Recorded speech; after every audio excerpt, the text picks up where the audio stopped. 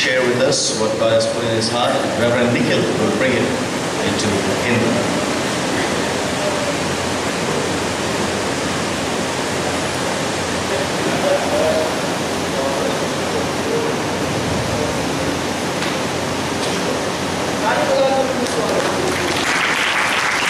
जो सो रहे बोले आमीन। कोई नहीं सो रहे, बहुत अच्छे हैं। Those who are speaking say amen.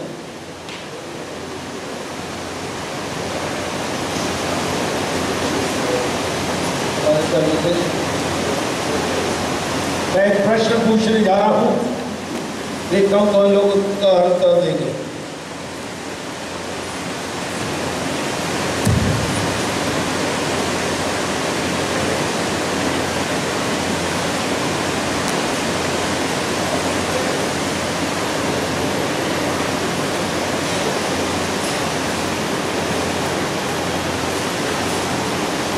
पहले यहाँ से पूछेंगे, इस रूम में जो बैठे हैं अपनी बाइबल निकालें, सब लोग बाइबल निकालें, लेडीज ने निकालें, जेंट्स लोग।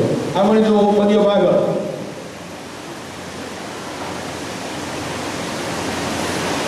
तो आप लोग इन्वॉल्व हैं, आप लोग इन्वॉल्व हैं।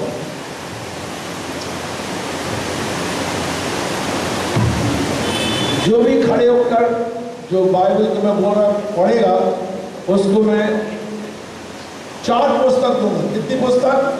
4 बुक्स। जो खड़े हुए जल्दी बोले, ठीक है ना? तैयार? All are ready? लेडीज नहीं और जेंट्स सब लोग तैयार हैं? जो यहाँ बैठे हैं, सामने बैठे हैं, इधर बुक ऑफ ओबदियाह चैप्टर 3 वर्स 17, जल्दी करो जाए। बुक ऑफ ओबदियाह चैप्टर 3 वर्स 17, जल्दी पढ़े। कोई नहीं, सब लोग हार गए। चलिए, इंग्लिश में नहीं, एक ये दिया है, खड़ा होने का आपको। मैं तो बोल दिया, खड़े होकर बोलना था ना। सुनिए,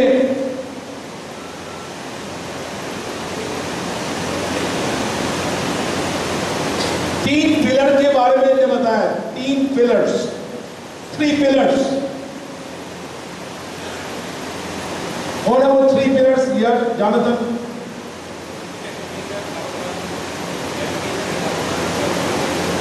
Yes, very good. I will give you a book.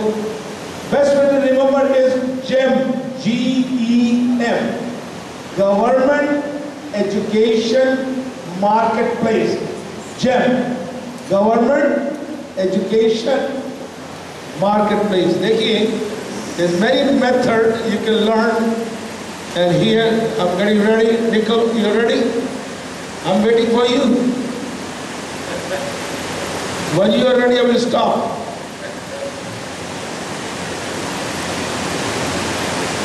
We are ready, Doctor. Oh, we are ready since 3 o'clock, sir. Good afternoon. Did you have a good lunch? आपने अच्छा भोजन किया? Yes, I did too. मैंने भी अच्छा भोजन किया। If you haven't, Something happens to me though after I eat lunch. और भले ही मैंने भोजन कर लिया हो, लेकिन कुछ तो मुझे हुआ है। In my stomach, it gets very full. मेरा पेट मानो भर गया हो। And when it gets full, it gets heavy. और जब ये भर जाता है, ये भारी हो जाता है। And it pulls down on my body. अब मेरे पूरे शरीर को वो मानो नीचे खींचता है। And when it pulls down on my body, और जब मेरे शरीर को वो मानो नीचे की ओर खींचता है, pulls this down, यह हिस्सा नीचे जाने लगता है, and then it pulls these down. और फिर आंखों को भी वो नीचे खींचता है।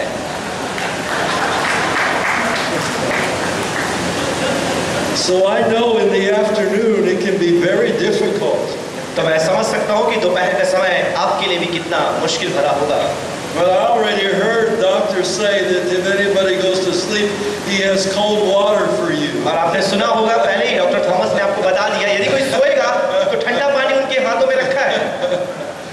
But I don't think we will go to sleep this afternoon. मुझे लगता है कि हम दोपहर में यहाँ पर बैठ करके सोने वाले हैं। Now, if you do close your eyes, तो पर यदि आप अपनी आंखों को बंद करते हैं, make sure you do not do this. लेकिन आप ध्यान रखें वो करने के बाद भी, लेकिन आप ये ना करें।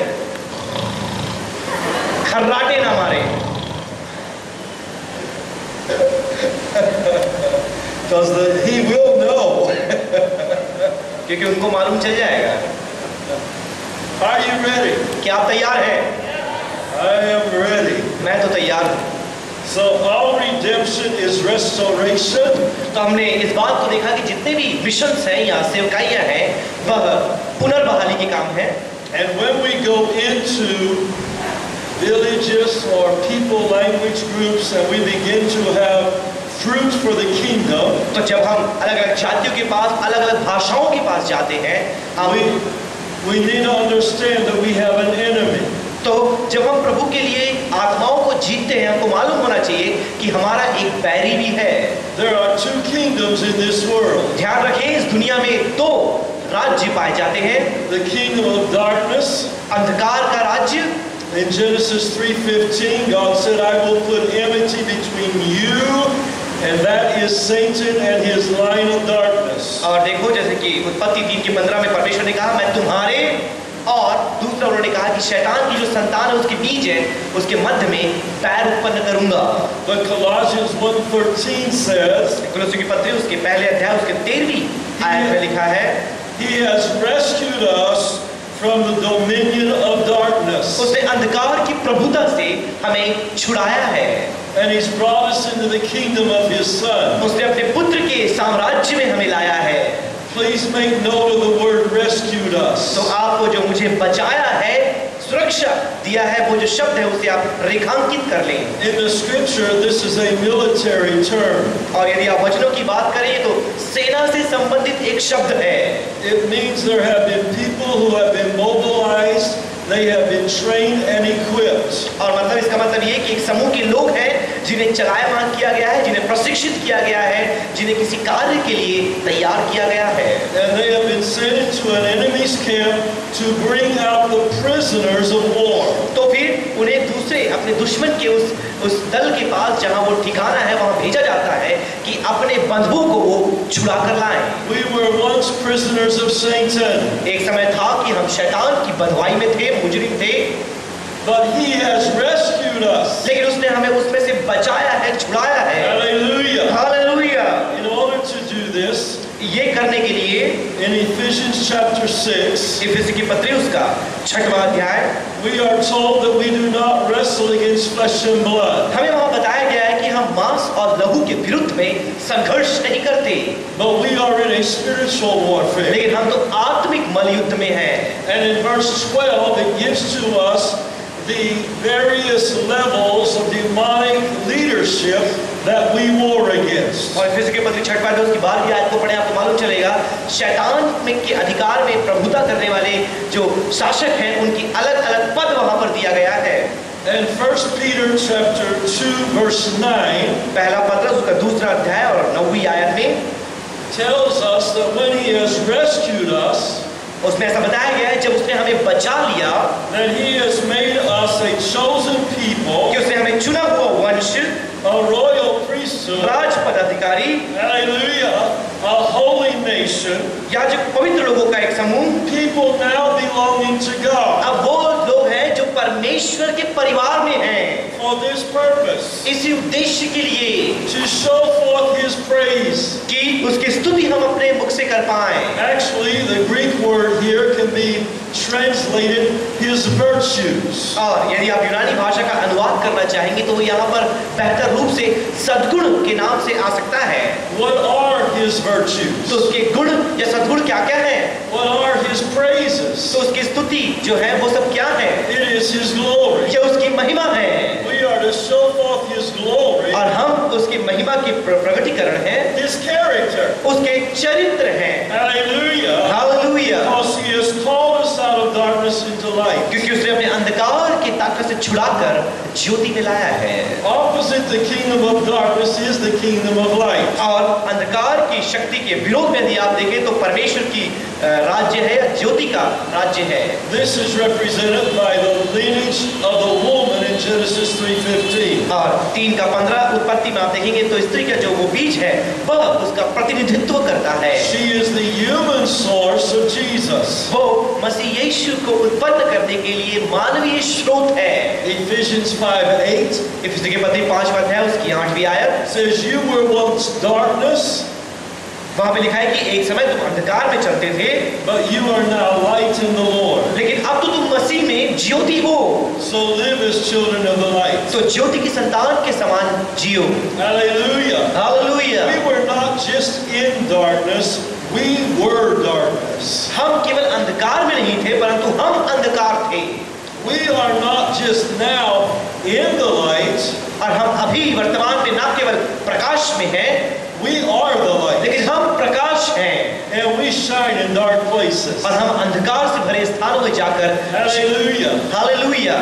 When you turn on a light switch at night, जब रात के समय में यदि आप लाइट्स के बटन्स को ऑन करते हैं, the darkness goes away. अंधकार वहां से चली जाती है। I like to ask the question, मैं आपसे एक प्रश्न पूछना चाहूंगा, how fast does darkness flee?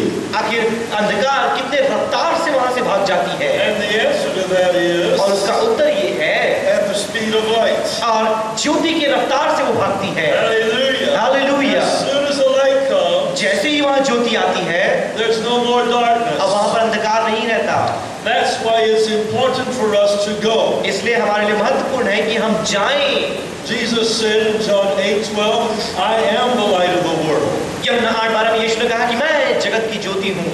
Matthew 5, he said, you are the light of the world. मत्ती 5 में यीशु ने कहा कि तुम जगत की ज्योति हो। A city set on a hill cannot be hid. जिस नगर जो पहाड़ पर बसा हुआ है उसे छुपाया नहीं जा सकता, Neither do men light a candle and put it under a table, और ना ही आप एक बत्ती को जलाकर उसे छुपाकर टोकने के नीचे रखते हैं, but they put it on top of the table, लेकिन वो टेबल मेज के ऊपर उसे रखते हैं so to give light to everyone in the house. कि जिसके प्रकाश घर में जो कोई है सबके पास तक पहुंच पाए। You are the light. आप प्रकाश हैं। How can we say that we are the light? आखिर हम कैसे बोल सकते हैं कि हम प्रकाश हैं? Because Jesus lives in us. क्योंकि यीशु हम में जीवित है। Hallelujah. Hallelujah. So we let His glory shine तो हम forth. उसकी महिमा को आगे प्रज्वलित करते हैं। What are we then to be doing? तो अब हमें क्या करना चाहिए? In Acts 26 verse 18. प्रेरितों के कामों को 26वां अध्याय उसकी 28वीं आयत, And if you would read that, यदि आप पढ़ेंगे तो अच्छा रहेगा।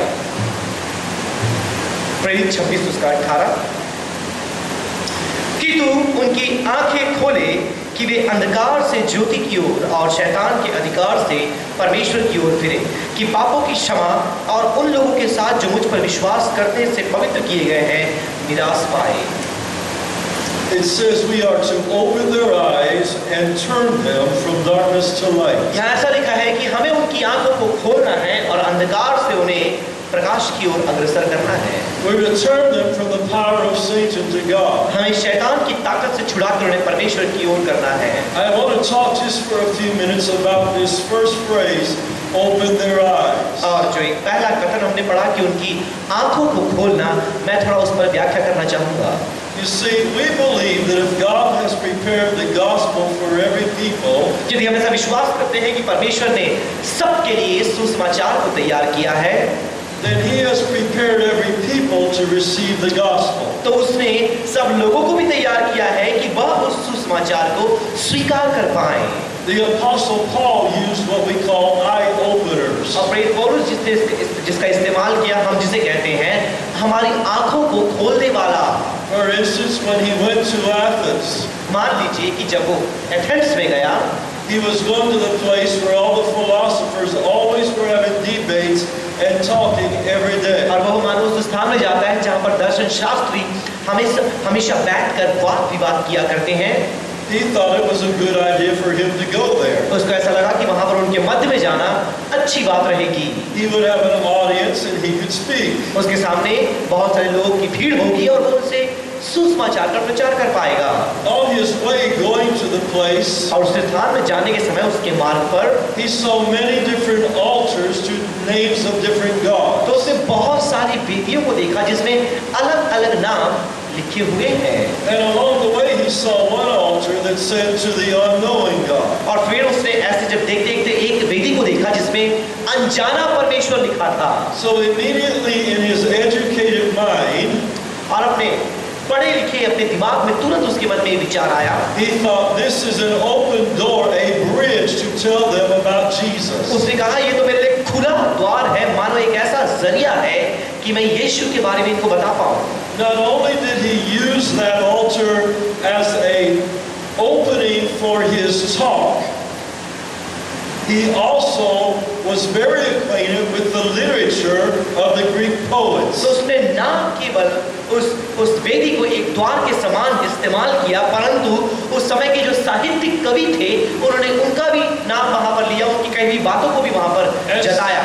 And so again he used something from that culture that they could understand. तो फिर से एक बार पौलुस वहां पर उनकी संस्कृति से कुछ बातों को लाकर उनके सामने रखता है ताकि वो मसीह यीशु के बारे में समझ पाए। And he said, even as one of your poets has said, और जैसे वो बोलता है कि तुम्हारे एक कवि ने भी ऐसा कहा है, that in him we live and move and have our being. कि उसमें हम जीते चलते फिरते रहते और अपने अस्तित्व को पाते हैं।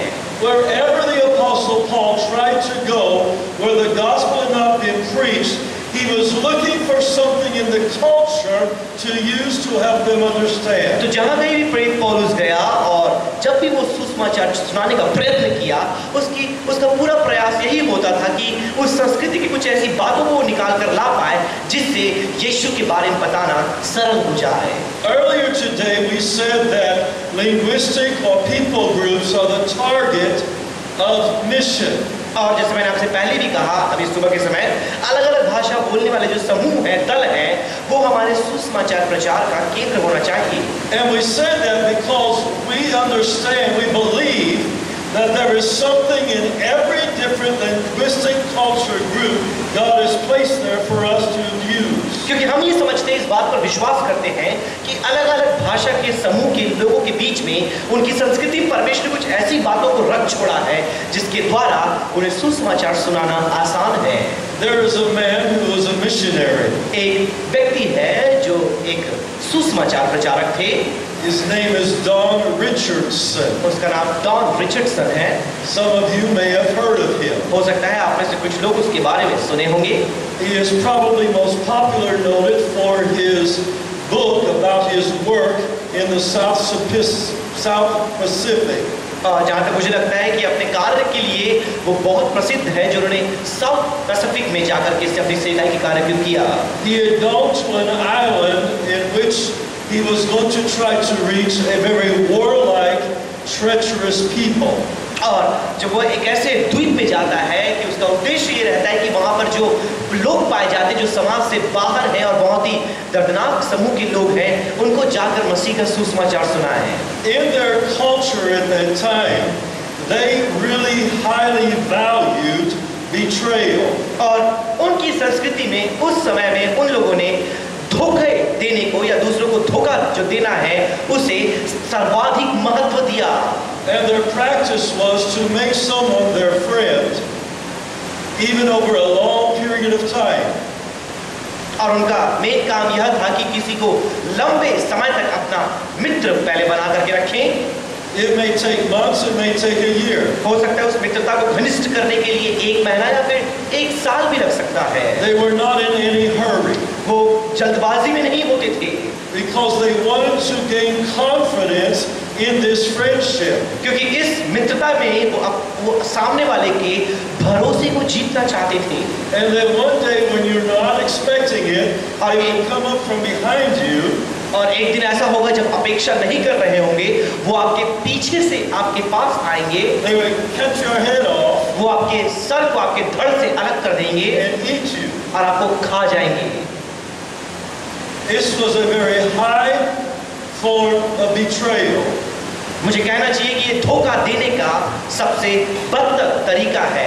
And anyone in their culture who could do that successfully was held in very high honor. तो यदि कोई उनकी संस्कृति में ऐसा करने में सक्षम हो जाता है तो उसे सर्वाधिक सम्मान दिया जाता था। So when Don, the missionary, told them the story of Jesus, they thought that Judas was the hero in the story. तो जब डॉन रिचर्डसन जाकर के उन्हें यीशु मसीह के बारे में बताया, उसके जीवनी के बारे में, उसके पूरे सुसमाचार को उसने सुनाया, तो उन लोगों ने यहूदा इस्करियोती को अपना हीरो बना लिया। They cheered and they clapped for Judas. वो आनंदित हो गए और मानो यहूदा इस्करियोती के ताली बजाने लगे। And he went back to his little house and he wondered, how in the world will I ever reach them with the gospel? और फिर वो उदास होकर में चले गए और ऐसा सोचने लगे कि आखिर में कैसे इस प्रकार के मानसिकता वाले लोगों को मसीह यीशु के लिए जीत सकता हूँ। How do you reach a people like that? आप उन्हें कैसे सुसमाचार सुना पाएंगे, उनकी आत्मा को जीत पाएंगे। And then they were very warlike. और फिर वो बहुत ज्यादा झगड़ा करने वाले थे। One village would be at war with another village. एक गांव मानो अपने पड़ोसी गांव के साथ युद्ध करने को तैयार। Now Don had a wife as well as his children with him. अब डॉन रिचर्डसन की अपनी पत्नी थी, उसके अपने बच्चे थे। He didn't want to keep them in this kind of environment if the people were not going to change. और जबकि लोग बदलने वाले नहीं, उसे समझ में आ गया तो अपने पत्नी और बच्चे को उस वातावरण में वो और अधिक समय रखना नहीं चाहता था। So he told the chief and the people of the village where he lived near, he said, I'm going to leave if you don't stop fighting. तो वो उनसे कहता है, उस गांव वाले से जिन्होंने इसको पनाह दी थी, कि यदि तुम झगड़ा करना बंद नहीं करोगे मैं तुम्हारे बीच से चला जाऊंगा। They kept fighting. वो लगातार झगड़ा करते ही रहे। He said, I'm leaving. और वो बोलता है मैं जाने वाला हूँ। They said, don't leave, we're going to make peace. तो वो कहते हैं कि तुम यहाँ से मत जाओ, हम शांति लाने वाले हैं। He said, how are you going to make peace? You can't trust each other. जबकि तुम एक दूसरे पर भरोसा भी नहीं कर सकते, तुम शांति कैसे बनाओगे? They said, Don, there is a way. तो उन्होंने कहा कि डॉन एक तरीका है। We're going to make peace tomorrow morning. और कल सुबह हम अपने बीच में शांति ले आएंगे।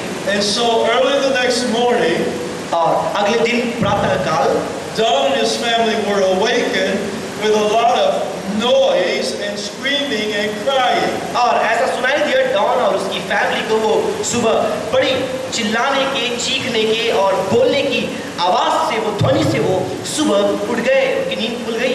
They ran out of their little house वो अपने छोटे से घर से भागकर बाहर निकला and they saw on the dirt road the chief from the one village coming and the chief from the other village. तो उसने क्या देखा, जैसे ही घर से बाहर निकला कि एक गांव का मुखिया वहां पर आ रहा है और दूसरे गांव जो उनका बैरी थे उनका भी मुखिया वहां पर आ रहा है।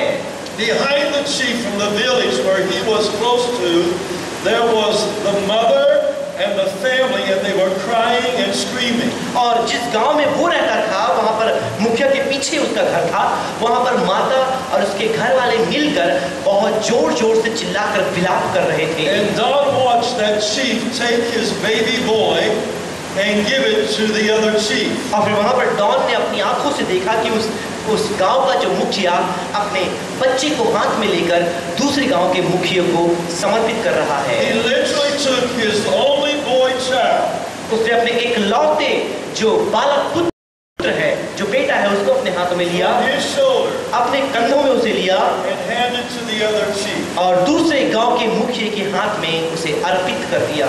And he watched as that chief took the other chief's son, turned around with the people from the village, and went back to where they came और from. अपने आंखों से उसने देखा कि जब उसने इस बच्चे को दूसरे गांव के मुखिया के हाथों में समर्पित कर दिया, वो पीछे पलट कर उसकी ओर पीठ दिखाकर अपने गांव वालों के साथ वो अपने गांव में अंदर प्रवेश कर गए। Don asked, what has happened? अब डॉन ने इसे पूछा कि क्या तुमने किया?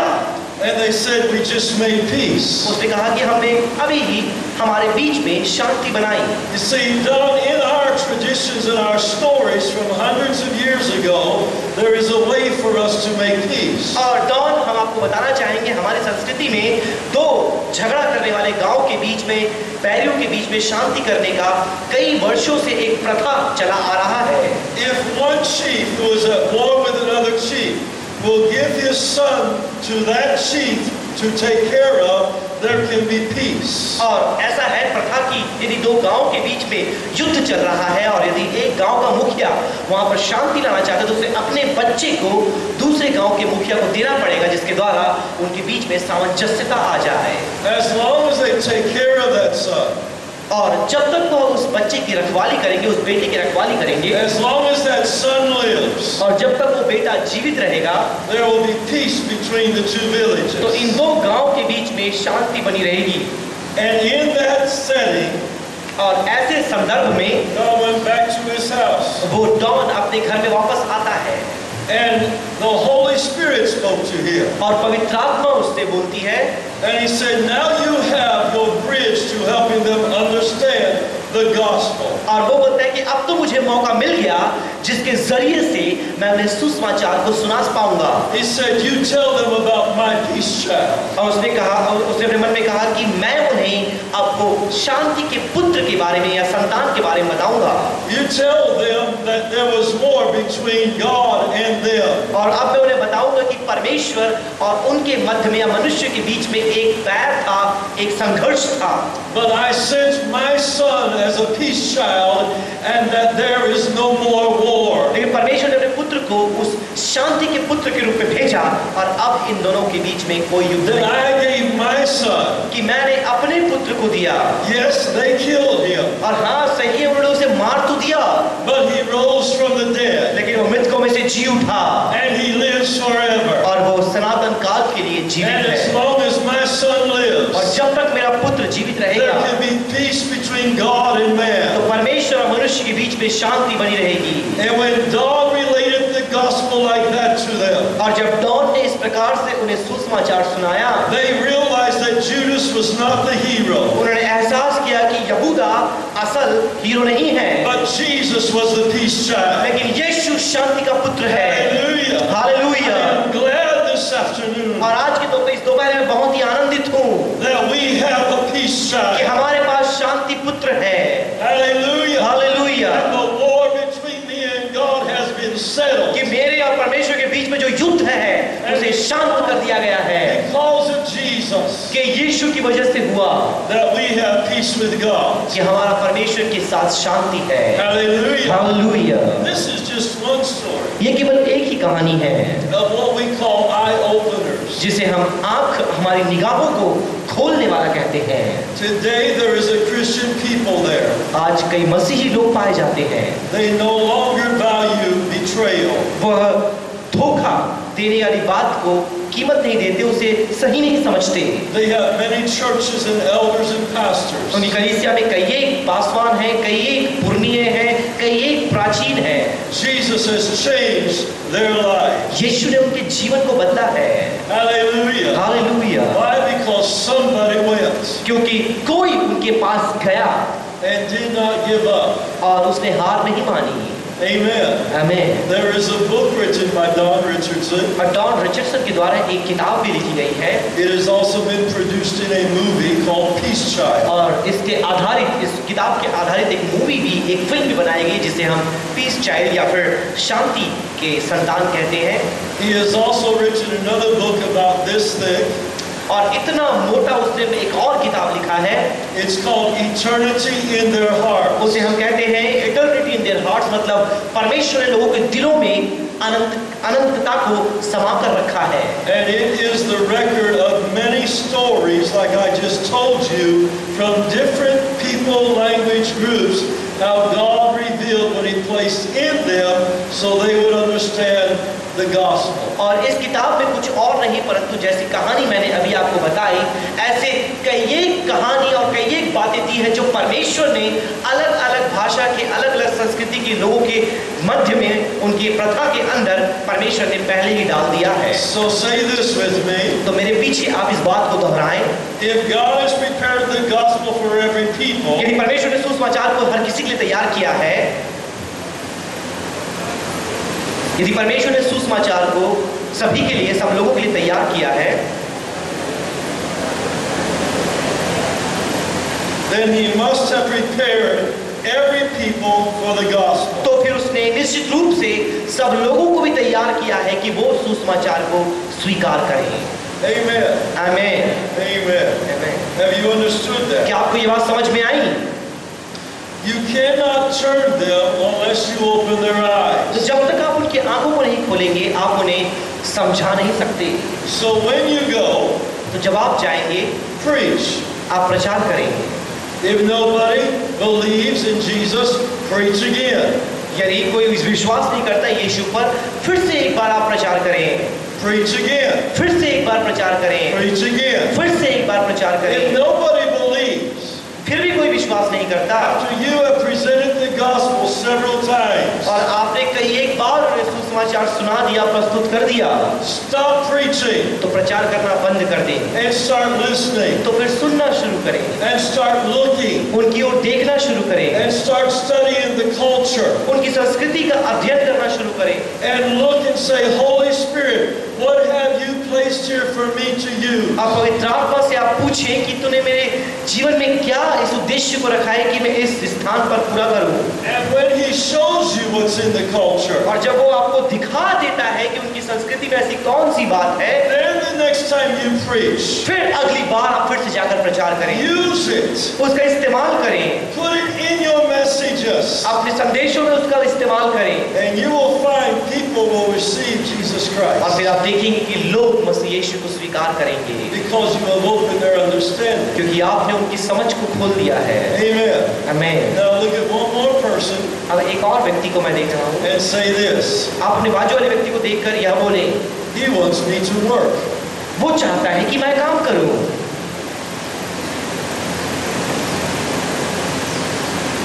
He wants me to work. वो चाहता है कि मैं काम करूं। You see, it's not about preaching only.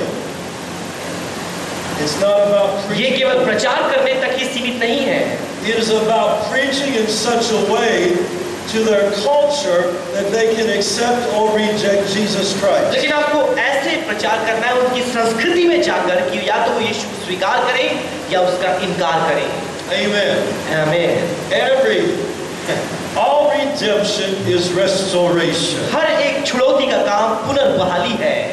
So we've talked about today the mission of creation. तो आज हमने सृष्टि के उस सेवा या मिशन के बारे में हमने देखा, And the mission of redemption. और फिर छुटकारे के मिशन के बारे में हमने देखा, And now I want to talk to us about the mission of stewardship. और अब हम जो भंडारीपन की सेवा है या मिशन है उसके बारे में देखेंगे। In Genesis 1:28, उत्पत्ति 1:28 में it says God blessed them.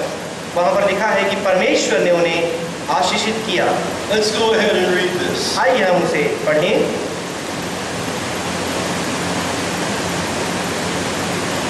और परमेश्वर ने उनको आशीष दी और उनसे कहा, फूलों फलों और पृथ्वी में भर जाओ और उसको अपने वश में कर लो, और समुद्र की मछलियां और आकाश की पक्षियां और पृथ्वी के रेंगने वाले सब जंतुओं पर अधिकार रखो। It says God blessed them. और परमेश्वर का वचन कहता है कि परमेश्वर ने उन्हें आशीषें दी। The word blessed here in the Hebrew is the word barak. और जो शब्द परमेश्वर ने आशीष दी जो इस्तेमाल किया गया है वो अंग्रेजी में बराक है।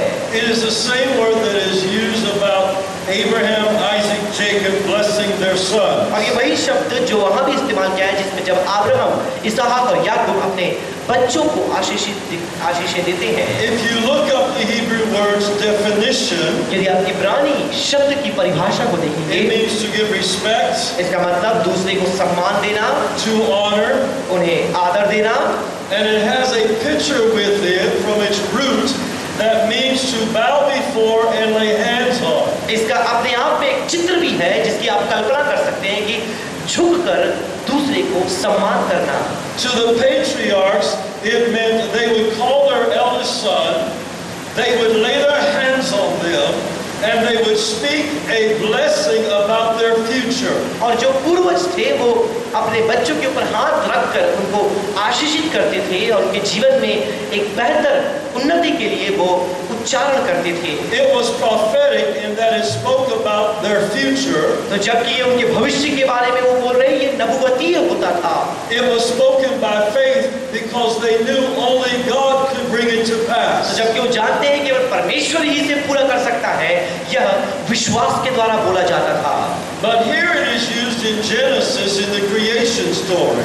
लेकिन यहाँ पर उत्पत्ति में जो सृष्टि या सृष्टि करने की कहानी है वहां पर इस बात को देखिए। Verse 26, God has created, He said, let us make man in our image. 26वीं आयत में परमेश्वर कहता है, आओ मनुष्य को हम अपने स्वरूप और समानता बनाएं, Let's give them dominion, rulership. उसे हम अधिकार और प्रभुता करने का वो समय दें। And now we have a picture of this almighty great God who speaks creation into existence. और अब हम देख सकते हैं ये सर्वसम्मति परमेश्वर जो सृष्टि के लिए अपने वचनों का इस्तेमाल करता है, He now comes to His creation, man and woman, और अब वो अपनी सृष्टि जो स्त्री और पुरुष है उनके पास आता है and he blessed them. और वो उन्हें आशीषित करता है। Now this is an awesome picture. और ये बहुत ही बेहतरीन एक चित्र है। My cord is not long enough. अब मेरा जो कॉर्ड है वो उतना लंबा नहीं है। So do we have the wireless mix? या ये है।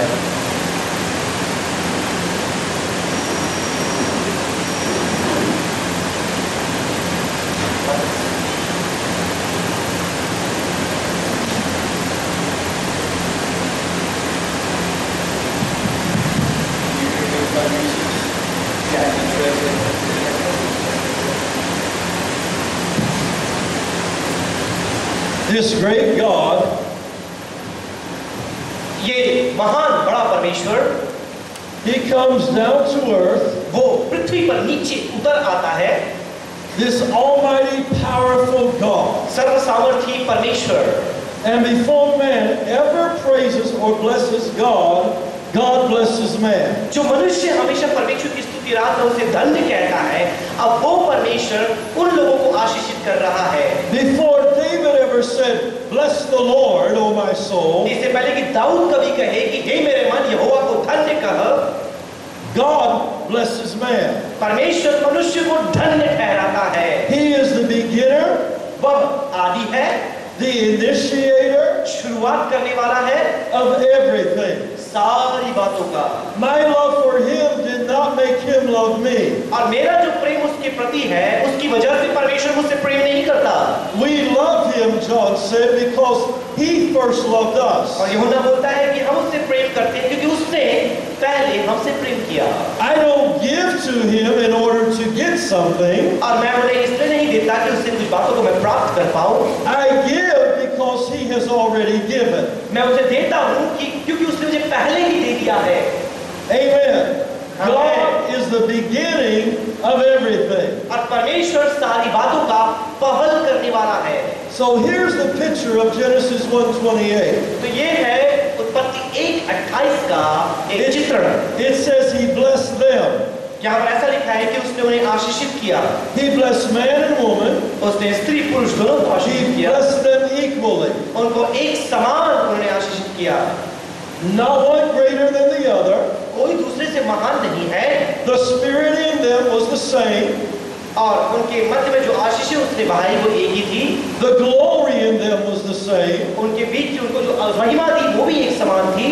And the authority and dominion and rulership was the same. अधिकार, प्रभुता और शासन करने की क्षमता जो उनको दी गई And the picture of the Hebrew word barak और जो इब्रानी शब्द बराक है उसकी परिभाषा is he came to them, कि वो उनके पास आता है, he knelt before them, वो घुटने में आता है and he laid his hands on और them, अपने हाथों को उन पर बढ़ाता है and he blessed them. और उन्हें आशीषित करता है। This great God ये महान परमेश्वर humbled himself, अपने आप को विनम्र करता है, showed us humility, उसको नम्रता दिखाता है, showed us respect, उसे सम्मान दिखाता है, gave us self-esteem. उसे अपने आप में आत्मसम्मान देता है। Hallelujah. Hallelujah. And laid his hands on them अपना हाथ उन पर रखता है and blessed them. और उन्हें आशीषित करता है। Hallelujah. Hallelujah. You are blessed. आप आशीषित हुए हैं, You are blessed. आप धन्य हुए हैं, You are blessed. आप धन्य हुए हैं, You are blessed. आप धन्य हुए हैं, You are blessed. आप धन्य हुए How हैं, do I know you are blessed? आप भी धन्य हुए हैं Because God said so. क्योंकि परमेश्वर ऐसा कहता है। There are times when I don't feel blessed. एक कई बार ऐसे समय मेरे जीवन में आते हैं जब अपने आप को मैं आशीषित महसूस नहीं करता। There have been times when I have been so sick and so weak, I couldn't even get out of bed. कई एक समय तो ऐसे आता है मैं इतना बीमार पड़ जाता हूँ कि मैं शैया पर पड़ जाता हूँ, मैं उठ भी नहीं सकता I did not feel blessed. और उन हालातों में मैं धन्य महसूस नहीं करता। I felt sick. मैं बीमारी का एहसास करता हूँ। There's times when I may not look blessed. और कई एक समय है जब मैं अपने आप में लोग मुझे देखें तो उतना आशीषित जान नहीं पड़ता। Maybe I'm going through a hard, difficult time. हो सकता है बड़ी मुश्किलातों के मध्य से मैं होकर जा रहा हूँ। Maybe you'll see me when I'm not smiling. और हो सकता है आप जब मुझे देखें उस समय चेहरे में मुस्कुराहट ना बनी हो And I don't look blessed. और मैं धन्य नहीं दिखाई ना दूँ। And sometimes there are people who will say about us, I don't think he's blessed. और कई बार हो सकता है लोग हमारे बारे में ऐसा कहें कि ये तो उतना धन्य दिखाई नहीं दे रहा, But it doesn't matter. लेकिन इसका परवाह नहीं पड़ता। It's not about how I feel. इसका ये अर्थ इसका नहीं निकलता कि आपको एहसास कैसा हो रहा है, It's not about what you think. और आप क्या सोच रहे हैं उसका भी कोई मतलब नहीं, It's not about what I look like. और मैं कैसा दिखाई देता हूँ उसका भी कोई महत्व नहीं। God's word said, I am blessed. लेकिन परमेश्वर का वचन कहता है कि मैं आशीषित हूँ। Hallelujah. Hallelujah, You are blessed. आप आशीषित हैं। And just as much as God blessed Adam as our representative, जितना ज्यादा परमेश्वर ने आदम को आशीष किया उतना ही आशीषित आज मैं हूँ। and just as much as the Bible teaches that we are blessed with faithful Abraham, और जितना विश्वास योग्य अब्राहम को आशीष दी गई उतनी ही आशीष हमें भी दी गई है। I am blessed. मैं आशीषित हूँ। Amen. आमीन। Now say this with me. और आप मेरे पीछे इस बात को दोहराएं, I am not poor, I'm blessed. मैं गरीब नहीं हूँ परंतु मैं धन्य हूँ। I'm not poor, I'm blessed. मैं गरीब नहीं हूँ, मैं धन्य हूँ। I go a lot of places in India. और भारत में कई एक स्थान है मैं जानता हूँ जिनके बारे में, I meet a lot of pastors and church planters. और कई एक कलीसिया को बोने वाले या कलीसिया की स्थापना करने वाले पासवानों से मैं मुलाकात करता हूँ। They say, oh my people, they cannot tithe and they cannot give. और वो कहते हैं कि मेरे जो लोग हैं विश्वासी हैं वो दशमांश नहीं देते, वो चंदा नहीं देते, They're just poor people. और वो तो केवल गरीब लोग हैं मानो। Wait a minute. मैं उनसे कहता हूँ एक मिनट रुको, Are they followers of Jesus? क्या वो यीशु के पीछे चलने वाले हैं? Yes. हाँ या नहीं? Are our church people followers of Jesus? क्या हमारे कलीसिया के लोग मसीह के अनुयायी हैं? Then they are blessed. तो फिर वो धन्य हैं, They're not poor. वो गरीब नहीं हैं, They're blessed. वो आशीषित हैं। Ah. As long as you tell them they are poor, then they will be poor. जब तक आप उन्हें गरीब गरीब बोलते रहेंगे वो गरीबी में ही पड़े रहेंगे। I was teaching in a place several years ago. और बहुत वर्षों पहले इस स्थान पे जाकर मैं शिक्षाएं प्रदान कर रहा At था, the end of the training, they began to have testimonies from people. और हमारी शिक्षाओं के अंत में लोग आकर अपनी अपनी गवाही देने लगे। One lady stood up. एक बहन खड़ी हो गई, Actually, she came to the front. वह वेदी के सामने, वह मंच पर आई, She had tears coming down her cheeks. उनकी आंखों से आंसू बह रही थी, And at the same time, a smile on her face. और उसी समय आंसुओं के साथ उनके चेहरे में एक मुस्कुराहट भी थी। And she said this. और उन्होंने ऐसा कहा, She said, thank you.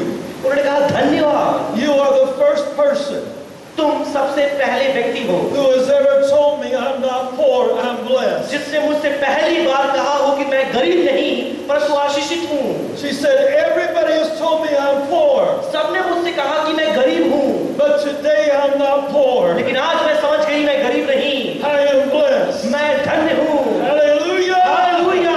We need to get this message out. हमें यह संदेश लोगों तक पहुंचाना है, You need to preach this. और आपको इसे प्रचार करना You है, need to teach this. आपको यह शिक्षाएं में देना And है। if God is your Father, यदि परमेश्वर तुम्हारा पिता है, He has laid His hand on उसने you, अपने हाथ को तुम पर रखा है, and He has blessed वो you. तुम्हें आशीष दी है। And if I am blessed, हाँ मैं आशीषित हूँ, I'm not poor. मैं गरीब नहीं हूँ। Hallelujah. Hallelujah. Listen to me. आप ध्यान से मुझे सुने। I was teaching this in the Philippines और one फिर year. एक बार ऐसा हुआ कि फिलीपींस में जाके इन्हीं बातों की शिक्षाएं मैं दे रहा था, At break time, a young man came to me. और शिक्षा के दौरान एक जवान व्यक्ति मेरे सामने आया He was smiling. और वो हंस रहा था, So I smiled. तो मैं भी हंसा। And then he said to me, फिर उसने मुझसे कहा, I'm not poor, I'm rich. मैं गरीब नहीं परंतु मैं अमीर हूँ। And my smile went to a frown. My smile became a frown. और मेरी जो हंसी है वो और बेहतर हो गई। Why? क्यों? Because that's not what I taught. क्योंकि वही जो शिक्षाएं हैं मैंने उन्हें दी थी। He said, what did you teach? उन्होंने कहा कि आपने जो पढ़ाया, I taught you you're not poor, you're blessed. और मैंने तुमसे कहा कि तुम गरीब नहीं हो परंतु तुम धन्य हो। Our thinking in the world is poor or rich. हमारे संसार में जो सोच विचार करने की तरीके हैं वो उसमें हम लोगों को गरीब और अमीर तो कहते हैं, And in those terms, it has to do with what I have or what I don't have. और इसका सीधा संपर्क तो हमारे पास क्या है और क्या नहीं है इसके साथ है। I can be poor or rich, और मैं यदि गरीब या अमीर हूँ but not blessed. लेकिन धन्य नहीं हूँ, Or I can be rich or poor and be blessed. या कि मैं अमीर या गरीब दोनों हो सकता हूँ और दूसरी तरफ मैं धन्य भी हो सकता हूँ। The question is not about rich or poor. और जो प्रश्न है वो अमीर और गरीब होने के विषय में नहीं है। The issue is about being blessed. और मुद्दा ये है कि क्या आप आशीषित हैं। Because I may not have anything in my hand, हो सकता है मेरे हाथों में कुछ भी ना हो, but everything is in my Father's hand. लेकिन सब कुछ मेरे पिता के हाथों में है। Hallelujah. Hallelujah. I may not know where tomorrow's rice will come from. और मुझे नहीं पता कि कल के लिए चावल कहाँ से आएगा। Some may not know how you're getting back to your village. कोई भी ये नहीं जानता कि हो सकता है अपने निवास स्थान में अपने गांव में वापस कैसे जाएंगे। But you have a Father, लेकिन आपके पास एक पिता है and He has blessed you. और वो आपको आशीष देगा। Hallelujah. Hallelujah. And what you have or don't have, He has. आपके पास हो या ना हो उसके पास है। And David said, दाऊद ने ये कहा, I'm 70 years old, मैं 70 वर्ष का हूँ and I've never seen the righteous forsaken or his seed begging bread. मैंने कभी भी धर्मी को भटका हुआ त्यागा हुआ उसके बच्चों को रोटी मांगते नहीं देखा। Hallelujah. हालेलुया। You're blessed. आप आशीषित हैं। Say it with me again. मेरे पीछे फिर से एक बार दोहराएं, I'm not poor, I'm blessed. मैं गरीब नहीं परंतु मैं आशीषित हूँ। Now, with every blessing is a seed of mission. अब देखिए हर एक आशीष के साथ, हर एक आशीषों के साथ दर्शन का देखना भी होता है। If I'm blessed with mercy, यदि मैं दया के साथ धन्य या आशीषित किया गया हूँ I'm guilty, तो मैं दोषी हूँ I should be judged, pay the penalty, और मुझे मेरा न्याय होना चाहिए, उसका जुर्माना मुझे अदा करना है। but the judge gives me mercy. लेकिन उस न्यायी ने मुझ पर दया दिखा दी I've been blessed with mercy. और मुझ पर दया दिखाई गई। That was for me. यह मेरे लिए था। But I have a seed of mercy to give that to someone else. तो यदि मुझे दया मुझ पर दिखाई गई है तो वही दया मुझे औरों को भी दिखाना है। If I've done something wrong to someone and they forgive me, यदि मैंने किसी के प्रति गलत किया और उन्होंने मुझे क्षमा किया, I have a seed of forgiveness. I can forgive someone else. मेरे अंदर क्षमा दान का बीज है और उसके द्वारा मैं दूसरों को क्षमा करूंगा। Amen. Amen. If I'm blessed with rupees, यदि मुझे पैसों के द्वारा आशीषित किया गया हो,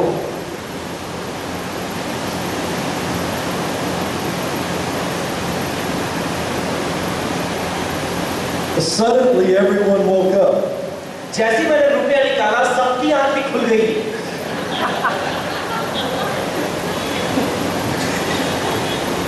500 rupees. 500 का नोट है भैया। Who would like it? कौन इसको लेना चाहेगा? I saw your hand first. आपने सबसे पहले हाथ उठाया। You are welcome. आपने सबसे पहले हाथ उठाया। You are blessed with rupees. आप ये करके आप धन्य हुए। Would you stand up, please? क्या अपने स्थानों में आप खड़े हो जाएं? What are you going to do with that? अब आप इस पैसे के साथ क्या करेंगे? You're going to bless किसी someone. और को आशीषित करूंगा। What is the first thing you will do? तो सबसे पहली बात आप क्या करेंगे? That's right, you give the tithe to God. आप परमेश्वर को दशमांश देंगे। Then you give offering or bless someone. फिर आप दूसरों को आशीषित करने के लिए उसमें से भाग निकालेंगे। But you're not giving it all away. You're not going to give everything away आप सब कुछ एक बार में नहीं दे देंगे, because God wants you to be blessed. क्योंकि मैं चाहता हूँ कि आप भी आशीषित रहें। But with that blessing is a seed. तो वो जो आशीष है वह एक बीज है। Amen. Amen. If you are blessed, you have a seed of mission to bless someone with. यदि आप आशीषित हुए हैं तो आपके अंदर सेवकाई का बीज है जिसके द्वारा आप दूसरों को आशीषित करेंगे। Amen. Amen. Look at me. अब आप मेरी ओर देखें, Say it with me. मेरे पीछे दोहराएं। With every blessing is a seed of mission. हर एक आशीषें सेवकाई का बीज है। हर एक आशीषें सेवकाई का बीज है। Now say, I'm not poor, I'm blessed. और अब ये कहे मैं गरीब नहीं परंतु मैं धन्य हूँ। Amen. आमीन। Now, some people have a hard time giving away money. अब कुछ लोग तो अपने जेब से पैसा मानो निकाल ही नहीं सकते, दूसरों को दे ही नहीं पाते। Would you like to know how easy it is to give money? क्या आप जानना चाहते हैं दूसरों को पैसा देना कितना आसान है? Would you like to know? क्या आप जानना चाहते हैं? Yes? Yes. It is very easy to give away money. दूसरों को पैसा देना, पैसे निशावर करना बहुत ही आसान है। It is not hard at all. ये उतना मुश्किल नहीं है। Who has some rupees? किसके पास पैसे हैं? Who has rupees? किसके जेब में पैसे हैं?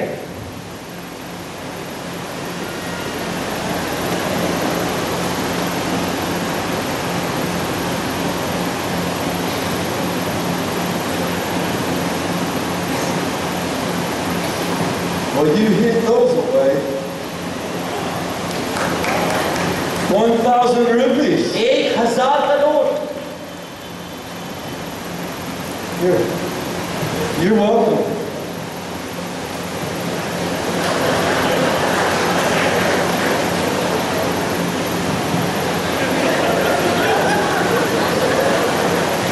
That was not hard. ये उतना मुश्किल नहीं था। It's not hard to give money away. अब दूसरों को पैसा देने Who ना, else has some rupees?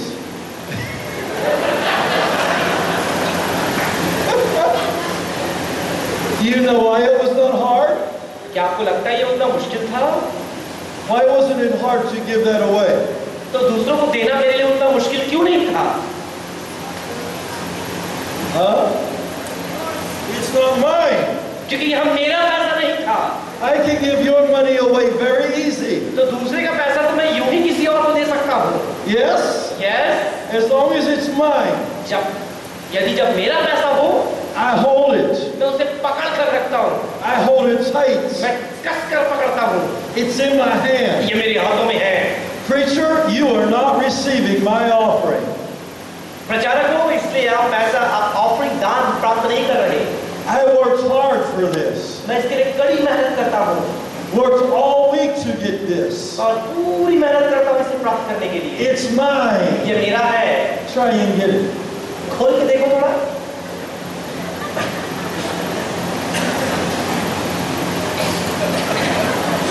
You are not getting my money.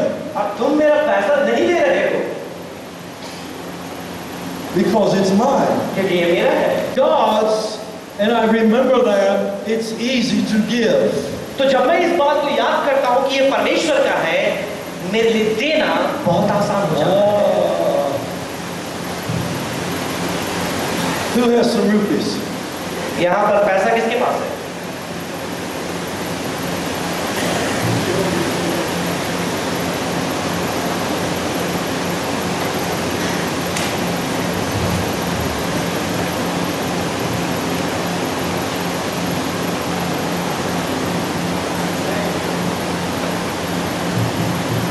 He gave me 1,000 and did not know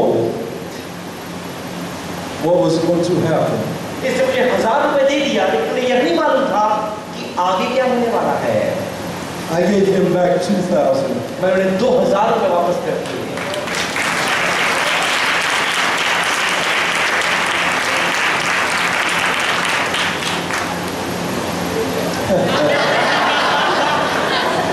You are blessed.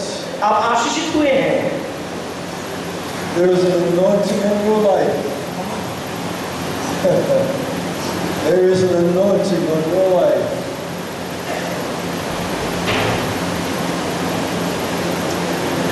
Hallelujah. Hallelujah. Somebody praise the Lord with me. कोई परमेश्वर की स्तुति करना चाहेगा? Praise the Lord with me. परमेश्वर की स्तुति करें। Somebody praise Him. परमेश्वर का धन्यवाद करें। Come on, praise Him. अपने मुख को खोलकर परमेश्वर की स्तुति करें, धन्यवाद दें, उसकी प्रशंसा करें। Hallelujah. Hallelujah. Hallelujah. Hallelujah. Jesus, thank you. यीशु आपका धन्यवाद। If you will release what God has given you, He will give it back. यदि आपको परमेश्वर जो दिया है आप किसी और को दे देंगे, परमेश्वर आपको दुगना देगा। You did what Jesus said to do. आपने वही किया जो यीशु ने आपको करने के लिए कहा है, You gave expecting nothing in return. और बगैर किसी बात की अपेक्षा किए हुए आपने अपने पैसे दे दिए। But that's the kind of heart that God takes care of. और यही तो एक ऐसा हृदय है जिसकी परवाह परमेश्वर करता है। And if I, being just a man, यदि मैं केवल एक इंसान ही बना रहूं, will give back 100-fold, 100 गुना वापस करूं, how much more will our Father? तो कितना अधिक परमेश्वर नहीं देगा। Hallelujah. Hallelujah, Hallelujah. Now, hallelujah. who has rupees? किसके पास पैसा है? I thought everybody would jump.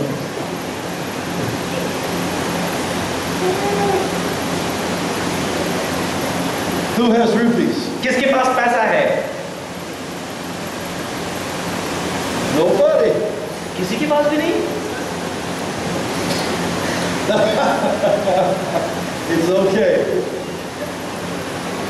Jesus said, यीशु ने कहा, if you give mercy, यदि तुम कृपा दिखाओगे, if you give forgiveness, तुम दूसरों को क्षमा करोगे, if you give love, तुम दूसरों को प्रेम दिखाओगे, if you give money, यदि तुम पैसा दोगे, it shall be given back to तो you. यह तुम्हें वापस दिया जाएगा। Good measure, अच्छे नाप के साथ, pressed down, दबा दबा के, shaken together, हिला हिला के and running over, और उमड़ता हुआ shall men give back to you. तो वापस आपको दिया जाएगा। If God can get it through you, यदि परमेश्वर आपके द्वारा जा सकता है, आपको समझा सकता है, He will give it to you. तो वो आपको भी देगा। यदि आपके द्वारा दे सकता है तो आपको भी देगा। Amen. आमीन। Say with me, मेरे साथ आप बोले, I'm not poor, I'm blessed. मैं गरीब नहीं हूँ, मैं आशीषित हूँ। With every blessing is a seed of mission. हर एक आशीष जो परमेश्वर ने मुझे दी है वो सेवकाई के लिए बीज है। Amen. आमीन। If God has blessed us, यदि परमेश्वर ने हमें आशीषित किया है, and then it says in Genesis 1:28, He spoke to them. और फिर उत्पत्ति 1:28 में लिखा है, उन्होंने परमेश्वर ने उनसे बोला। When God speaks to us, we're to do three things. जब परमेश्वर हमसे बोलता है, हमें 3 कामों को करना है। We are to listen to Him, हमें उसे सुनना है, we are to obey Him, हम उसे उसकी आज्ञा माननी है, and we are to be stewards of His blessing. और हमें उसके द्वारा दी गई आशीषों का भंडारी बनना है। Now look at somebody and say, I own nothing. अब अपने बाजू वाले की ओर देखकर बोले कि मेरा अपना कुछ भी नहीं है।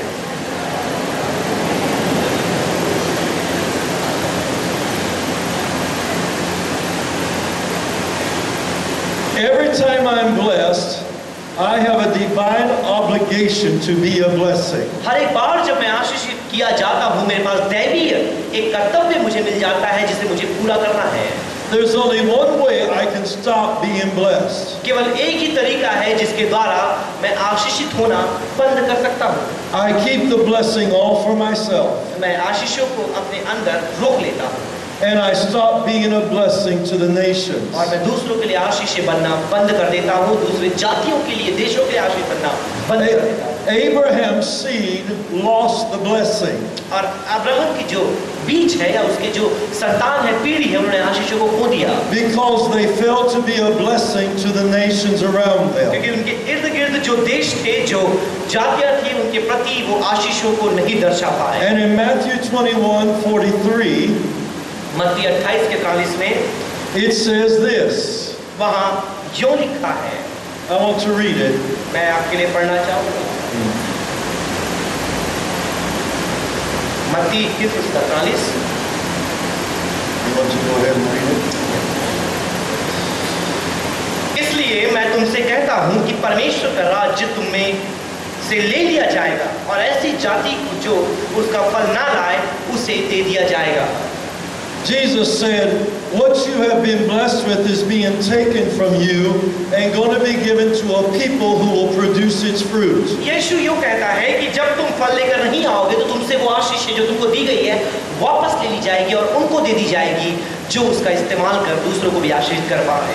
What we say is the blessing of sharing the Great Commission was taken from Israel and given to the Gentiles. जो महान आदेश है, जो महान आज्ञा है कि दूसरों को सुसमाचार सुनाना है, जब इज़राइल उसके प्रति विश्वास योग्य नहीं ठहरा, उसे उससे लेकर दूसरों को दे दिया। You and I are the Gentiles. आप और मैं अन्य जाति हैं।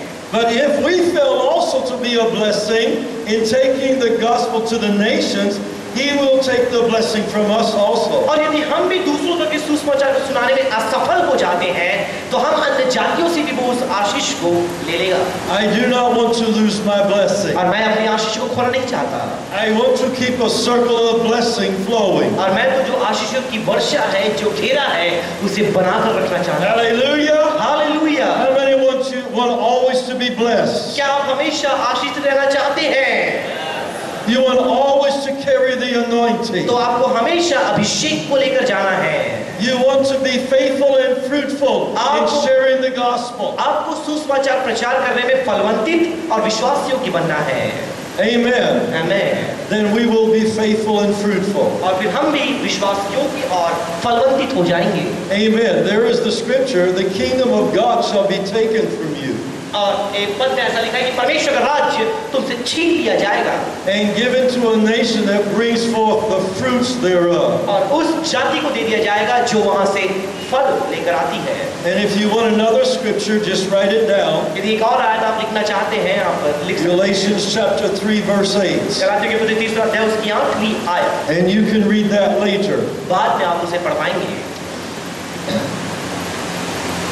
If you want to put the cycle of blessing up in Hindi.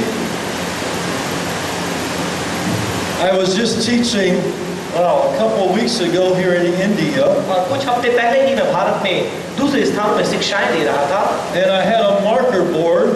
और वहाँ पर मेरे पास व्हाइट बोर्ड था जिससे मार्कर से लिख सकते हैं। And so I had my interpreter take my PowerPoint and put it all in Hindi. तो मैंने अपने इंटरप्रेटर से कहा, अनुवादक से कहा कि उसको लेकर पावरपॉइंट को लेकर के हिंदी में आप उसे लिखकर मुझे दे दें। So this should help some of you. तो ये है जो आपको समझने में आपका सहायक बन सकता है। At the very top is blessing. और सबसे ऊपर आप देख सकते हैं आशीषों का चक्र लिखा है। This is Genesis 1:28. ये उत्पत्ति 1:28 है। He blessed them. और परमेश्वर ने उन्हें आशीषें दी। And he said to them, और उनसे कहा, be fruitful, तुम फलवंतित हो जाओ, increase and fill the earth, बढ़ते जाओ और पृथ्वी को भर दो, subdue it and rule in it. समर्पण करते हुए तुम इस पर प्रभुता करो। Now I know India believes this scripture. और मैं विश्वास करता हूँ कि भारत के लोग वचन को मानते हैं। Because when we first read this scripture for ourselves, we just think it means have a lot of children. और सबसे पहले हम जब उस आयत को पढ़ते हैं, हमको ऐसा लगता है इस आयत का मतलब फलवंतित हो जाओ, मतलब बहुत सारे बच्चे पैदा कर लो। We think God is saying, have a lot of children and fill the earth with children. तो जब हम इसको पढ़ते हैं, हमको ऐसा लगता है मानो परमेश्वर हमसे ये कह रहा है कि तुम शादी करके बहुत सारे बच्चे पैदा कर लो। And India has believed this scripture. और भारत के लोगों ने इस वचन पर विश्वास किया है। And you have been faithful to do this. और आप ऐसा करने में विश्वास योग्य बने रहे। Because you have 1.2 billion people. क्योंकि भारत में 1.2 बिलियन लोग जनसंख्या पाई जाती है। And by the year 25, you were expected to be the largest nation in the world. और मानो 2025 तक तो आप पूरे दुनिया के सबसे अत्यधिक जनसंख्या वाले देश बन जाएंगे। You will be larger than China. और आप चीन से भी ज्यादा जनसंख्या में बढ़ जाएंगे। And India likes that. और भारत को ये बात बहुत पसंद है। Yes? हाँ? Yes. हाँ? हाँ या नहीं? But there's more to this scripture than just having children. लेकिन केवल बच्चों की बात वहां नहीं की गई है, बच्चों से बढ़ करके और भी उसका अतिरिक्त अर्थ परमेश्वर आपको समझाना चाहता है। When we understand God's vision and God's purpose to build His kingdom in the earth, जब इस धरती पर परमेश्वर के राज्य को लाने और उसका प्रचार करने के अर्थ को हम समझ जाते हैं, we glean another meaning to this scripture. हम उसी आयत से उसके दूसरे अर्थ को भी निकालने का प्रयत्न करते हैं। Because this is a system, a circle in which we carry the blessing so the kingdom of God will fill the earth. क्योंकि ये एक ऐसा चक्र है जहां हम परमेश्वर की आशीष को लेकर के जाते हैं कि परमेश्वर की महिमा पूरी धरती को भर दे। Let's say you have 100 pieces of land, आइए हम ऐसा कहें कि आपके पास 100 टुकड़े में, अलग अलग टुकड़ों में जमीन है, and you want to begin to learn how to get a harvest. और फिर आप इस बात को सीखते हैं कि कैसे आपको उसमें अनाज को उपजाना है। And so you take 30-35 pieces of ground.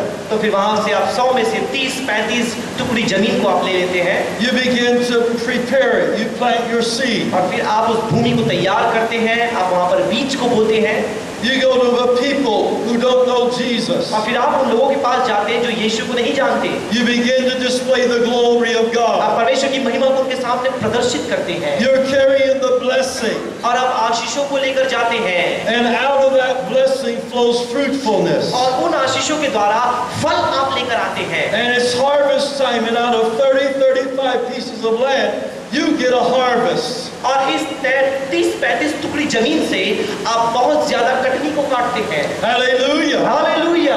You have been productive. और आप फलवंतित बने रहे। But God then says, पर उसके बाद परमेश्वर कहता है, increase. और अधिक बढ़ जाओ।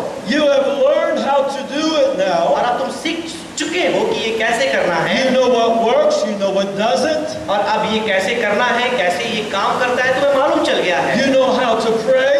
अब तुम्हें पता है कैसे प्रार्थना करना है, You've learned how to display God's glory. और परमेश्वर की महिमा कैसे प्रदर्शित करना है तुम सीख लिए हो, You've learned how to bring people to Christ, plant churches. और कैसे कलीसियाओं को बोना है, कैसे लोगों को मसीह में लाना है, तुम सीख चुके हो। You've learned how to raise up leaders that out of those churches plant churches. और उन कलीसियाओं में से अगुओं कैसे खड़ा करना है कि वो जाकर और कलीसियाओं की स्थापना करें, तुम सीख चुके हो। So now it's time to take another 35 pieces. अब समय आ चुका है कि उस 100 में से और भी 35 टुकड़ी जमीन तुम ले लो।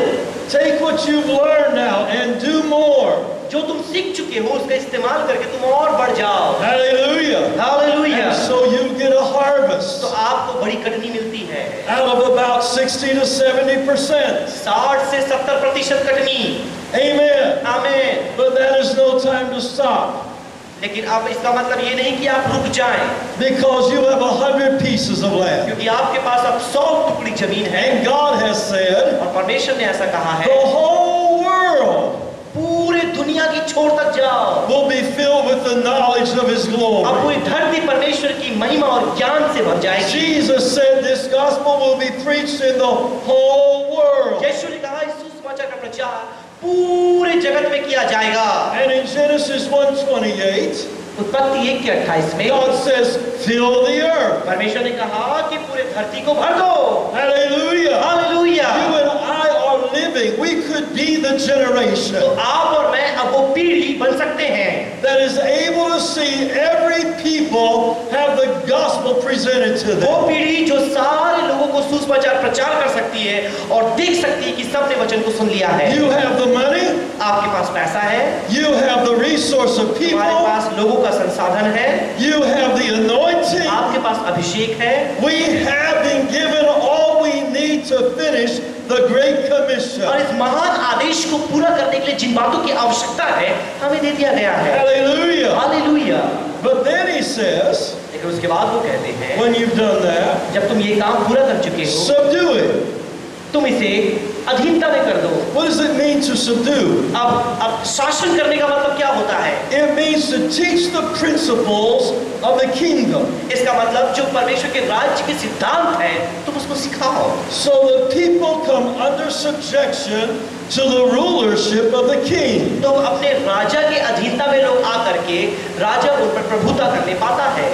When they have come under the subjection of the rules and the principles of the kingdom of God, then you rule in it. तो एक बार जब लोग अधीनता में आ जाते हैं आप उन पर शासन कर सकते हैं। Now this circle of blessing अब ये जो आशीषों का चक्र है has to happen over and over again. ये तो बार बार किया जाना चाहिए। Jesus said, for every people group, यीशु ने कहा हर एक समूह के जन समूह के लोगों को we must carry this blessing. हमें इन आशीषों को उन तक लेकर जाना है, We must be fruitful amongst them, हमें उनके मध्य में फलवंतित होना है, experience increase, और भी हमें बढ़ाना है, to the majority become believers, अधिकतर लोग विश्वासी बनने चाहिए then they can fill the earth, the people group, कि वो धरती को लोगों के समूह से भर दे until the kingdom of Christ has come to them. जब तक परमेश्वर मसीह यीशु का राज्य उन तक ना पहुंचे। Hallelujah. Hallelujah. Now, Jesus didn't come with a new vision. अब यीशु कोई नए दर्शन को लेकर नहीं आए, He came in a different generation. वो हो सकता है दूसरी पीढ़ी के पास आए हो, He came and he spoke to different kinds of people. वो आकर अलग अलग लोगों से आकर बातें तो करते हैं, To those who understand agriculture, planting and harvest, उन लोगों के पास आते हैं जो भूमि रोपने, बीज बोने और ये जो खेती बाड़ी करना जानते हैं। in Matthew 13:8 he said मत्ती 13:8 में ये कहते हैं that when the sower went forth to sow, और जब बीज बोने वाला बीज बोने के लिए जाता है, it brought forth 30, 60 and 100. वो 30, 60 और 100 गुना लेकर आता है। What is this? ये क्या है? It says be fruitful, क्या ये फल लेकर आना है? increase, क्या ये बढ़ना है, उन्नति करना है fill the earth. और पूरी धरती को भरना है? When he was talking to people who understood about growing grapes and vineyards, और जब वो लोगों से इस बात के बारे में बात कर रहा था, वह अंगूर की बारी दाख बोने के बारे में बोल रहा था। in John chapter 15, यूहन्ना 15 में in verse 1 he says, उसके पहले आयत में ये कहता है, I am the vine, you are the branch. और मैं दाख लता हूँ और तुम उसकी शाखा हो। If the branch is in the vine, it will produce fruit. और यदि उसकी लताएं दाख के वृक्ष से बनी रहेगी तो वो कई अधिक फल को लेकर आएंगी। If it is fruitful, then it's going to be cut back so it will produce more fruit. तो यदि वो ज्यादा फल भी लेकर के आई है, उसे छाटा जाएगा कि उससे और अधिक फल को लेकर के आ पाए। And then in verse 5, और फिर 5वीं आयत में Jesus says, यीशु कहते हैं, if you're in me यदि तुम मुझ में बने रहते हो and I'm in और you, मैं तुम में बने रहता हूँ, you will bring forth much fruit. तो बहुत ज्यादा फल लेकर आओगे। Here's 3 levels again. ये 3 चरण आप देख सकते हैं, Fruit, फल more fruit, और अधिक फल, much fruit. अत्यधिक फल। What is this? ये क्या है? 30, 60, 100. ये 30, 60 और 100 गुना है। Fruitful, फलवंतित होना, increase, अत्यधिक फल लाना, fill the earth. पूरी पृथ्वी को भर देना। Jesus did not come with a new vision. यीशु नए दर्शन के साथ नहीं आए, He came and he instituted again the same vision of Genesis 1. तो ये आकर जो उत्पत्ति 1 में जो दर्शन है उसकी ही शिक्षा फिर से आकर हमें दिए। Hallelujah. Hallelujah. And that is also our Great Commission. और यही तो हमारी महान आज्ञा है। When I talk about the mission of evangelism, और जब हम सुसमाचार प्रचार की सेवकाई के बारे में देखते हैं, then I'm looking at where my chart going. Oh.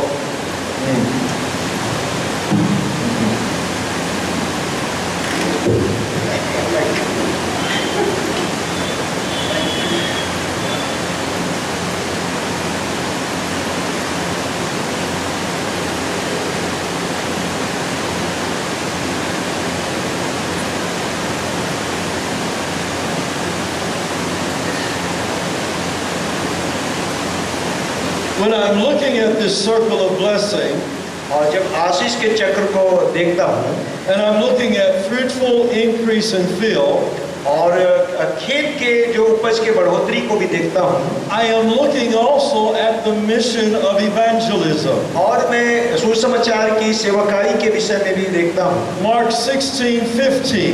मरकुस का 16:15 Jesus said, "Go into all the world and preach the gospel." यीशु मसीह ने कहा, तुम जगत में जाके सुसमाचार का प्रचार करो। This is the results of preaching the gospel. और ये सुसमाचार प्रचार करने का ये परिणाम है। But in Matthew chapter 28, मत्ती के 28 अध्याय में I see the mission of discipleship. मैं वहाँ पे शिष्यता के एक कार्य को देखता हूँ, And the mission of discipleship, और ये चेला बनाने का एक कार्य है, it has to do with subdue, और वो इसी प्रकार का है, to bring under the ruler. और एक ऐसे शासन के अंतर्गत लाना है। In Matthew 28:18, मत्ती का 28 उसका 18 पद, Jesus said, यीशु मसीह ने कहा, "All power is given unto me in heaven and in earth. स्वर्ग और पृथ्वी का सारा अधिकार मुझे दिया गया है, Go ye therefore and teach the nations, इसलिए तुम जाओ और सारी जातियों को सिखाओ, baptizing them in the name of the Father, Son, and Holy Spirit, पिता पुत्र और पवित्र आत्मा के नाम से बपतिस्मा दो teaching them to observe whatsoever things I have taught you. और मेरी सिखाई हुई सभी बातों को सीखना और करना मानना सिखाओ। This is the subduing. और ये अधीन रखना है। This is them bringing the rulership. और वहाँ पे एक राजकाज को लेके आते हैं। These last 2 points on the circle of blessing is where leaders are raised up. और इस आशीष के चक्र के अंतिम 2 भाग में वहाँ पे अगुओं को तैयार किया जाता है। So they can carry this blessing again somewhere else. ताकि ये अगुए इसी आशीष को किसी और जगह ले करके चले जाएं। Hallelujah. Hallelujah. Have you understood this? आपको ये समझ में आया? Yes? हाँ या नहीं? Good. I want to leave the circle of blessing up. और यहाँ पे आशीष के चक्र को वहीं छोड़ना चाहता हूँ। And now I want you to turn to each other and I want you to teach it. और मैं चाहता हूँ कि आप एक दूसरे के सामने हो जाएं और एक दूसरे को सिखाएं।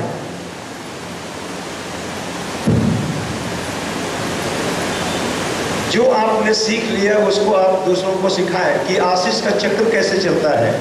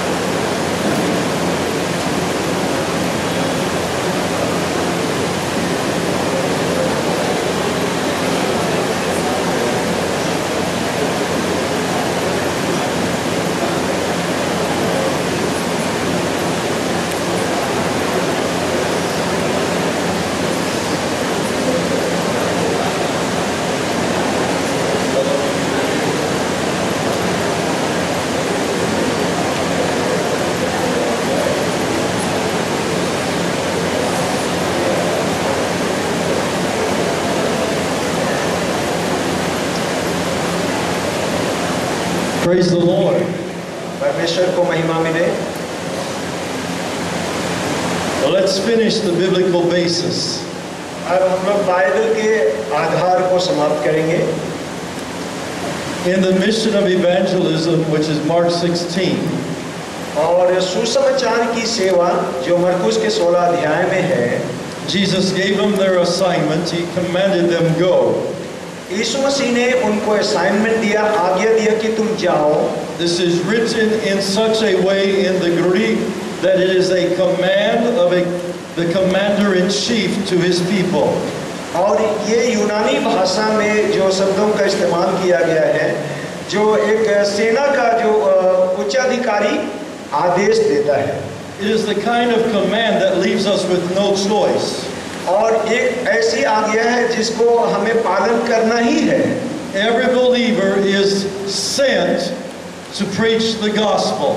एक विश्वासी को भेजा जाता है कि वो जाकर सुसमाचार का प्रचार करे, To proclaim what Jesus has done, जो यीशु मसीह ने किया उसका घोषणा करना, to be an eyewitness of his life, उसके जीवन का गवाही होना।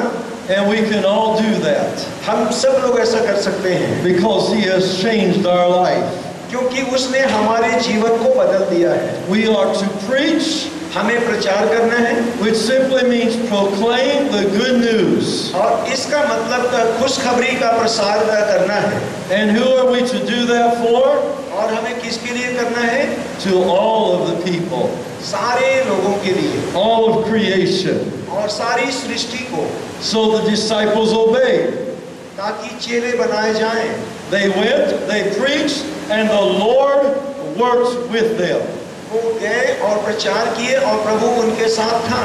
Now Matthew 28, और मत्ती के 28 अध्याय में in this mission of discipleship, और शिष्यता के उस मिशन में when he says go there, जब वो कहता है तुम जाओ, it's written in a different form in the Greek. यूनानी में इसको अलग तरीके से लिखा गया है। It is written in such a way that Jesus is assuming that we are obeying his command, we're going. और यीशु मसीह ऐसा मान करके चल रहा है कि हम उसकी आज्ञा का पालन जरूर करेंगे। And he can literally read, having gone, or while you are going, make disciples. और ऐसा मतलब शाब्दिक अर्थ में कहा गया है कि जब तुम जाओगे, चेले बनाते हुए जाओगे। And so the Great Commission is 2 parts. और इस महान आदेश का 2 भाग है। Preach and teach. प्रचार करो, सिखाओ। Preaching is for the saving of the lost. और कोई को बचाने के लिए प्रचार करना है। Teaching is for those who believe. और वो सिखाना उनको है जो विश्वास कर लिए हैं। Amen. Amen. Look at somebody and say, preach, then teach. आप किसी को बताइए, प्रचार करो, उसके बाद सिखाओ। बताइए अपने पड़ोसी।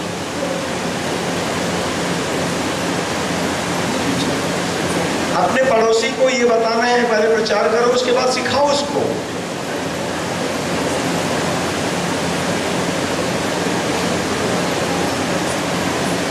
What we have been given then, we have been given God's promises and God's prophecies. और परमेश्वर ने हमें अपनी प्रतिज्ञाएं और भविष्यवाणियां हमें दिया है। The promise of blessing, और आशीष की प्रतिज्ञाएं, I will bless you, मैं तुम्हें आशीष दूंगा you will be a blessing. और तुम आशीष का कारण ठहरोगे। And in Acts 1 verse 8, और प्रेरितों के 1:8 में we have been given the promise of power. हमें सामर्थ की प्रतिज्ञा दी गई है। You will receive the power of the Holy Spirit coming on you. पवित्र आत्मा तुम पर आएगा और तुम सामर्थ पाओगे। And then we've been given God's prophecies, और उसके बाद परमेश्वर की नबूवत हमें दी गई है, of which there are 2. और जिसके 2 हैं। We have the prophecy of fulfillment. और पूरी की गई प्रतिज्ञाएं हैं। Matthew 24:14. मत्ती 24 का 14। This gospel will be preached ये सुसमाचार प्रचार किया जाएगा in the whole world, पूरे जगत में। then the end will come. तब उसके बाद अंत आ जाएगा।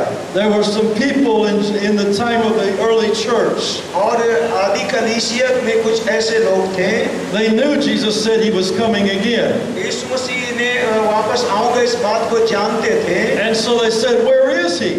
और उन्होंने कहा कि वो कहाँ आया, Why is he waiting so long to come? आने में इतना देरी क्यों कर रहा है। So Peter answers the question that's circulating through the church when he writes his letter. और इसी पत्र लिखते हुए पत्रस इसका उत्तर देता है। He says the Lord has not forgotten his promise, प्रभु यीशु ने अपनी प्रतिज्ञाओं को नहीं भूला है, but he is long suffering, not willing that any should perish, और वो इसलिए धीरज धरता है ताकि कोई भी नाश ना हो, but that all should come to repentance. लेकिन ये कि सब पश्चाताप करें। Hey, could it be ये ऐसा भी हो सकता था that you and I have something to do, a part to play in when the Lord comes again? और हमारे पास में कुछ काम करना है उसके बाद मसीह आए। The church has been very slow to fulfill the Great Commission. और महान आदेश की पूर्ति के काम में कलीसिया बहुत धीरे चल रही है। 2,000 years later, 2000 साल बाद, I said 2,000 years later, मैंने कहा 2000 साल बीतने के बाद भी 45% of our world has never heard the gospel. 44% दुनिया ने अब तक सुसमाचार को नहीं सुना है। There has to be a better way to do what we do. हम जो कुछ करते हैं उसको करने का एक बेहतरीन तरीका होना चाहिए। Amen. Amen. And we will show you that. हम आपको उसको दिखाएंगे। And the last is the prophecy of celebration. और उसके बाद में उत्सव मनाने का भविष्यवाणी। And that is what we started with. और उसी के साथ हम लोग शुरू करेंगे। The end of the vision. और इस कार्य की समाप्ति। God begins everything by seeing the end. और अंत को देखते हुए परमेश्वर सब कुछ का शुरुआत करता है। Revelation 5, 9 and 10. प्रकाशित वाक्य 5 का 19। Hallelujah. हालेलुया। Amen. आमीन। From Genesis to Revelation, God is a God of mission. और उत्पत्ति से लेकर के प्रकाशित वाक्य परमेश्वर एक मिशन का परमेश्वर है। From Genesis to Revelation, God is building His kingdom. और उत्पत्ति से शुरू करके प्रकाशित वाक्य तक परमेश्वर अपने राज को बना रहा है। And you and I have a part to play. और मुझे और आपको उसमें अपनी भूमिका निभानी है। Praise the Lord. Praise the Lord. And this concludes the biblical basis for mission. और ये इसके अंदर में हमें बिब्लिकल आधार होना चाहिए इस मिशन के लिए। Have you understood all of this? आपको ये सब बात समझ में आया? हाँ बोलिए, समझ में आया? Yes. हाँ। You have support. Come on down.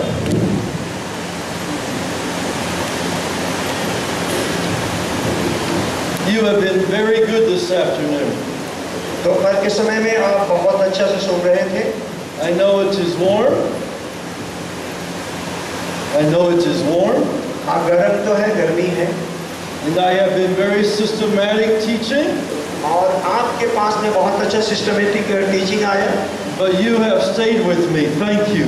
आप मेरे साथ में बने रहे, आपको मैं बहुत धन्यवाद देता हूँ। I'm not poor.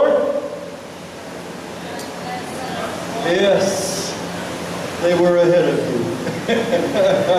I'm not poor. I'm blessed. मैं गरीब नहीं हूँ, मैं आशीषित हूँ।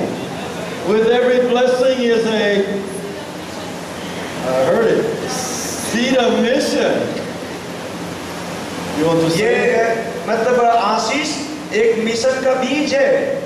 And I have a divine obligation to be a blessing. और मेरे पास में एक स्वर्गीय जिम्मेवारी है कि मैं दूसरों के लिए आशीष का कारण ठहरूं। Praise the Lord. Praise the Lord. I have just a few minutes, मेरे पास कुछ मिनट बाकी हैं। so I don't want to talk. अब मैं बात करना नहीं चाहता हूँ। I want to hear from you. अब आपसे मुझे सुनना है। So if I could have a few people that's willing to come tell me what really impacted you today so far from the teaching. और आप में से कुछ लोग यहाँ पे आए और आप हमको बताएं कि आज के शिक्षा ने कौन सी बात आपको ज़्यादा से ज़्यादा प्रभावित किया है?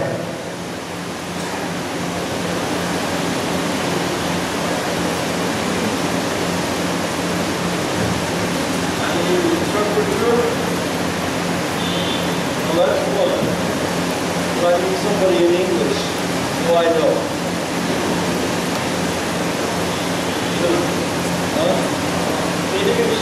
देने के विषय में हम अपने मुंह से हम अच्छी बातों को बोले, आशीष का कारण बने।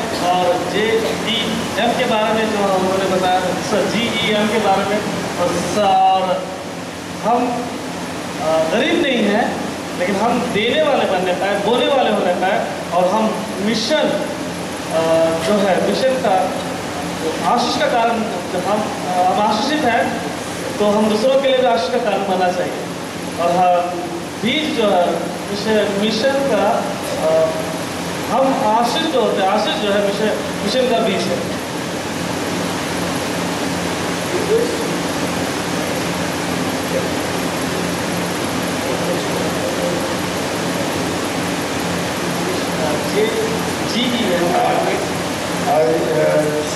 I understood how God planned for men, that He wanted to have the government and also the business, and also mission, and also about giving. I must be a seed of blessing for the mission.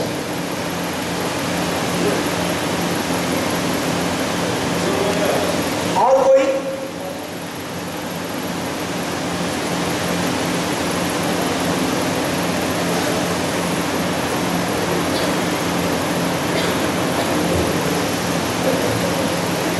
This teaching, all the points are very important, and it is very excellent for us, and it was useful for us.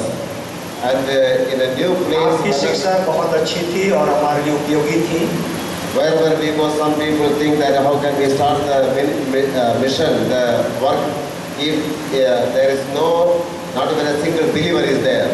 और जहाँ पे कोई एक विश्वासी भी नहीं है, वैसे काम कैसे शुरू करना ये सोचते हैं। But that point is very good, that when Paul went to Athens, he said that the altar, unknown altar was the starting point of this mission. और जब पौलुस गया वहाँ पे उसने Sharing. The sharing, starting point of the sharing. He got an opportunity to share the word of God with them. उसने एक मौका दिया सुनाने का, बात करने का, शेयर करने का। Praise the Lord. It's a lesson for everybody. ये सबके लिए अच्छा। I was blessed. मुझे आशीष मिली। Hallelujah. Thank God, and thank you also for this session. And may God bless and use you in different places in a wonderful way. Praise God. और आपको भी धन्यवाद। Praise God. I request Pastor Wilson to.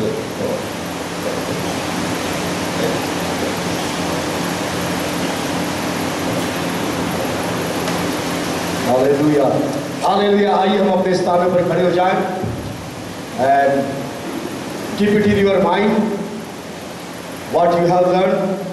It says there, I am not poor, but I am blessed.